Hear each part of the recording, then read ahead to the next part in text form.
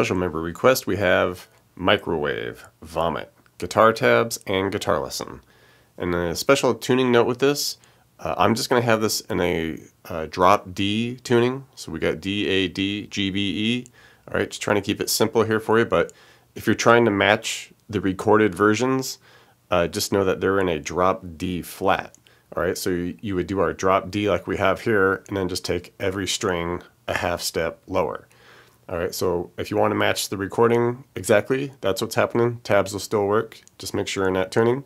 For our purposes here, just keep it simple, easy, just to jump in and accessible for everybody. I'm just doing a standard drop D tuning here. Okay, so that's what's up with that. And, you know, a couple guitars over the top of each other for a lot of this. This initial section, just clean, right? And the first guitar is just kind of doing two chords. We could do this voicing of just an A, sounds nice, and I like to do this voicing here because it really helps with the next one. So we'll do the A with the open A string, and then we have the 11D, 9G, 10B, and you can even throw the open high E if you want, sounds fine. Alright, but at least get to that B string. Alright, and I like this voicing because the next chord, which is A major 7, and just makes it simple. All we have to do is just lift that 10B off to a 9. Okay, so all we're doing is this motion there. All right, and you kind of want that higher voicing of the chords, so that's why we're doing it here instead of just hanging out here. So that's what's happening there, just the A to A major 7. All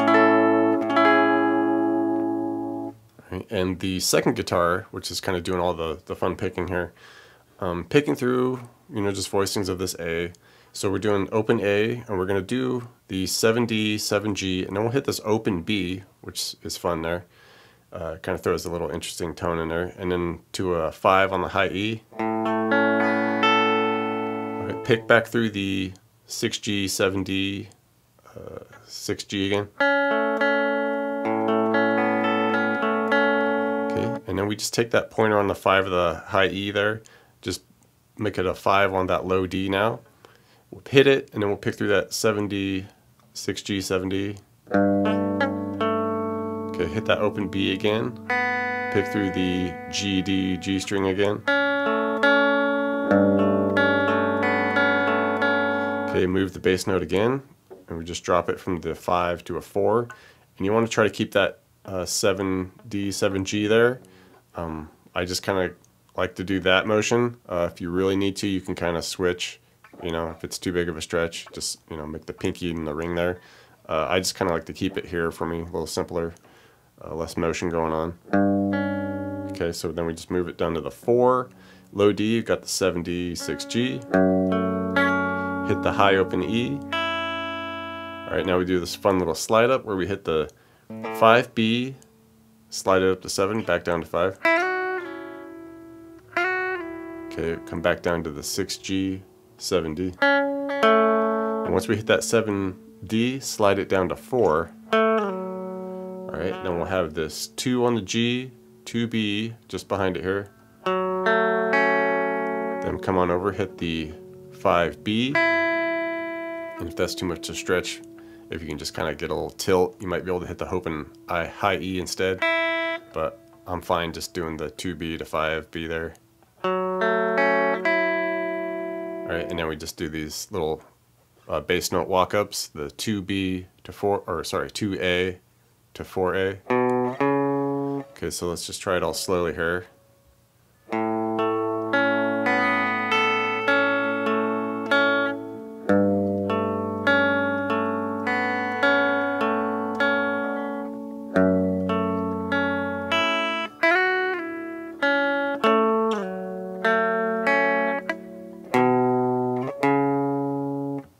And now for the chorus section here. The first time we go through it, you know, we just got the clean tone going, and we're just doing more like quarter note strums, just right on the, you know, bang, bang. So the voicings I like to use, I think they get more of a stretch going here at certain parts, but I'm going to switch that up for you so you don't have to do so much of a stretch. But we do this voicing of the F sharp minor, so we just do 4s on the D, A, and then a 7 on that middle D. And if that's even too much of a stretch for you, you can just do the F sharp minor, like, you know, by hitting the 4s and then hit the 2 on the G. Alright, I'm fine just doing like this, the 4s with the 7.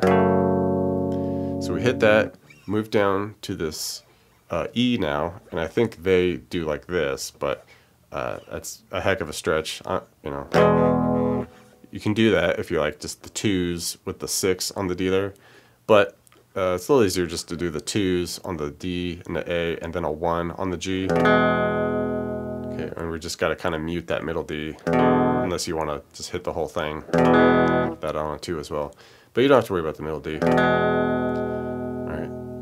Take that shape there, just bump it up to 7s and a 6. Okay, for that A chord there.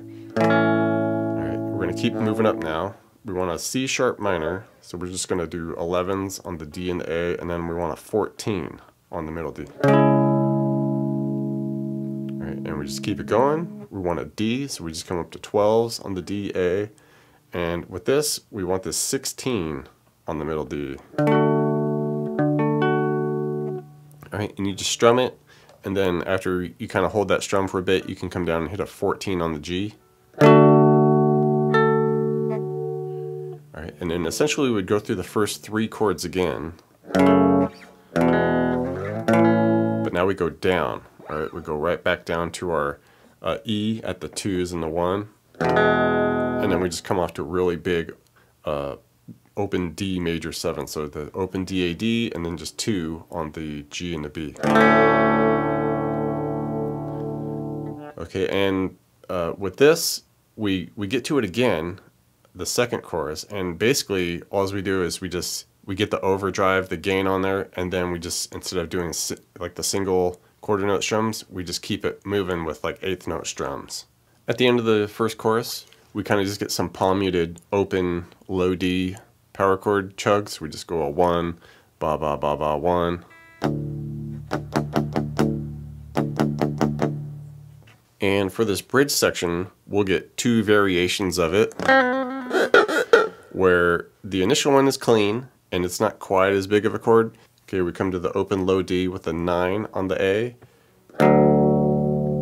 and then we'll just come down. You want to mute the middle D, hit the 9 on the G with that open low D and the 9A.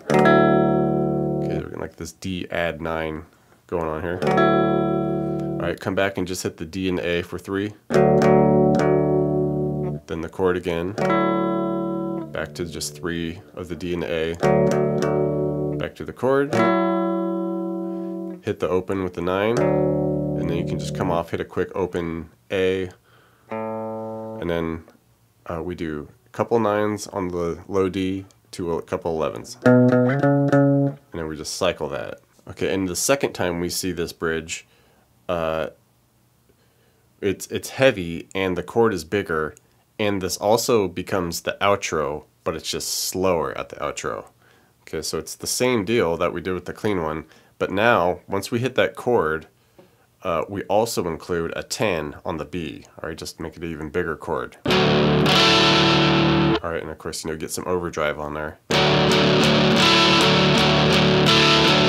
And when we do our, you know, come off to a quick open and then the 9s to 11s, you can just make it a power chord now. Like come off to the big open A and open D, then 9 on the D and A, 11 on the D.